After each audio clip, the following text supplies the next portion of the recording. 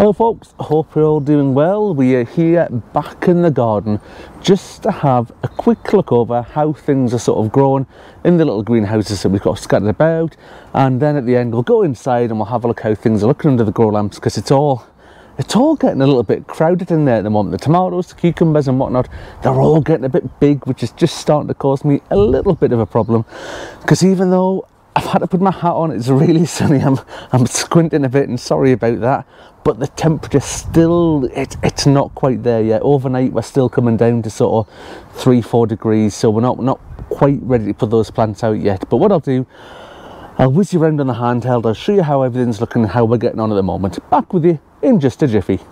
Right, and here we are at the first little mini greenhouse, and on the top here I've got 2 trays of peas either side here, grown in the long root trainers. They are sugar snap peas, and they were a little bit leggy. I sort of let them get away from themselves indoors to begin with to get them to germinate, but just now they're starting to recover and they're starting to look really good. They'll be getting planted out very soon. This is a rogue pak choi here that was grown in amongst the onions that I'll show you in the other little greenhouse. I discovered that the other day, but you know, we'll grow it on and we'll use it. We've got some little rocket down here that'll be going out very soon, and these 2 back here are potatoes for the single seed potato challenge that I'll do a video on coming up soon. There'll be something about that. We'll not worry about that just now. Coming down to the second shelf, this is all lettuce, sort of salad leaves on this side. The tiny little ones are icebergs. There's some Lolo Rosso, there's some little gem, there's some mixed salad leaf stuff in there. They'll all be going out very soon. And there's a bit of a theme coming here, because we've got spring onions, we've got beetroot, and we've got 2 different types of collie at the back there as well. They're all going to be going out very soon. Moving on down here to the bottom shelf. Again, mainly different salads. What I've got here, these are the Cosmic Crush, I think it was called, the ones that we got from America. We've got some Brussels sprouts, we've got some turnips I think on the go there, and if we have a look on this side, I've got a squash on the go there. That's a Boston marrow, and then we've got 3 different sunflowers there. I say different, they're different plants obviously, but they're all of the same variety, and they're Earthwalker sunflowers, and they've only sown just about a week ago or so was it, and they've come up really quickly. The same with the squash actually. That'll not be long before that's going out. Right, back with you in a jiffy at the second mini greenhouse there. Okay, so over here at the second little mini greenhouse, it's a bit sparse at the moment because I've been shuffling things around and moved it into a bit of a sunnier spot. And these are some leeks at the bottom here. They're looking a bit leggy. They weren't in the sunniest spot I say to begin with. They are Leon Prize take, and what I'll do, they actually need potting on, so they'll get a bit of a sort of top and tail when they get potted on, and that'll help them to recover and become a lot better ready for planting out later in the year. Moving up onto the next shelf here, we've got a big old tray full of sunflowers, loads of them going on there. That's for a little community project that I'm part of, and we're going to be doing this as part of a sort of plant swap, plant sale sort of thing. And speaking of which, this tray above is for that as well. This is a tray of parsley, and it's moving really slowly. It's very slow to germinate parsley, so that'll be another couple of weeks before they look any sort of decent size at all. And moving up here onto the top shelf, these are the Bedfordshire Champion onions, and they are looking absolutely brilliant. They were grown from seed, so they've had a bit of TLC in here, and they're looking absolutely grand. So they are looking fab, and they'll be getting planted out again very soon. Right, bear with me just a minute. We'll scoot inside and we'll take a look at how things are looking underneath the 2 sets of grow lights. Righty tighty, this is the first set of grow lights that we've got on the go here. As always, I've got the lights turned off for the video because when they're on it looks absolutely awful on camera and you can't really see the plants properly. These are sweet peppers. They're King of the North. They're going pretty good guns in there. And just to the side of them, I've got some tomatoes on the go there. Different varieties there, and the tomatoes are all sort of jumbled up, and they are starting to grow nice and big and into decent plants. And what we'll do at the end here, let's just pop the grow lights back on, and you can see it looks a bit ropey on the camera there when the lights are on. But what we'll do, we'll pop upstairs to where I've got the main stuff grown, and we'll take a look how things are going on there. So on the way to the grow lights in the other room there, we'll have a quick look at some of the stuff that I have littered all over the windowsills in the house. These are all chilies along here, different types. This one here is habanero. This one here is chocolate doula.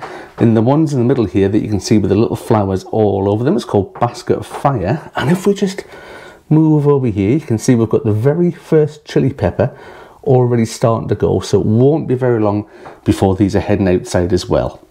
And here we are in what's becoming the pepper, cucumber and tomato jungle underneath the big sort of spider farmer grow light there. Right, we've got all sorts of stuff going on here. It's getting very, very crowded. I'm going to have to move some stuff about and give some plants away, move them somewhere. It's getting really, really busy in here for the light. So these are all, again, these are King of the North sweet peppers over this side at the front. Further back, we've got loads of tomatoes there, loads of tomatoes on this side.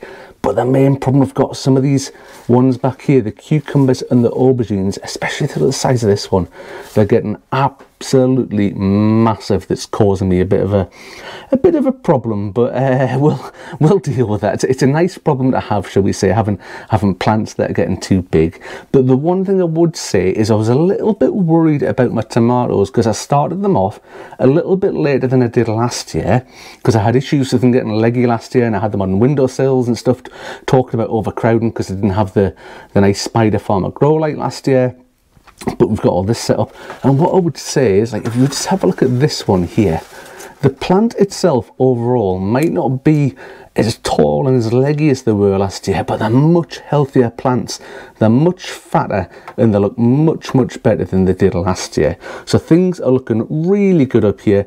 Needs a bit of a shuffling around, and I've got one sort of size pot left that's slightly bigger than these ones. You can see the roots are just starting to poke out the bottom there. So when you start to see them, you know it's time to pot them on. So within the next day, probably over the weekend maybe actually, we'll get a lot of these potted on into the bigger pots.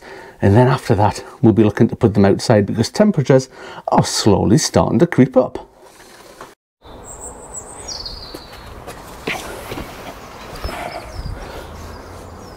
Well, that's me pretty much done for this one. Thank you very much for watching. Hopefully you've enjoyed seeing all the different plants and crops and things that we've got on the go. I always like to do these sort of videos about every 2 to 3 weeks sort of time, so you can see how things are progressing at this time of year with the weather and climate and things that we've got, and especially underneath those grow lights, the spider farmers. That's the very first year we've been using that type of grow light, and things are going absolutely brilliantly underneath them, especially the tomatoes. There was a few of them I was a bit worried about. I'd sown them later than I did last year. They were looking a bit small at one point, but as you can see, they're really, really, really strong plants there, and they're looking really good and healthy. And I reckon in the next, I'm aiming for about 3 weeks time to start looking at getting stuff planted out into the polytunnel. And as always, all the seeds you've seen there, pretty much all of them anyway, apart from 1 or 2, have all come from DT Brown, our favourite seed supplier that we love getting stuff from.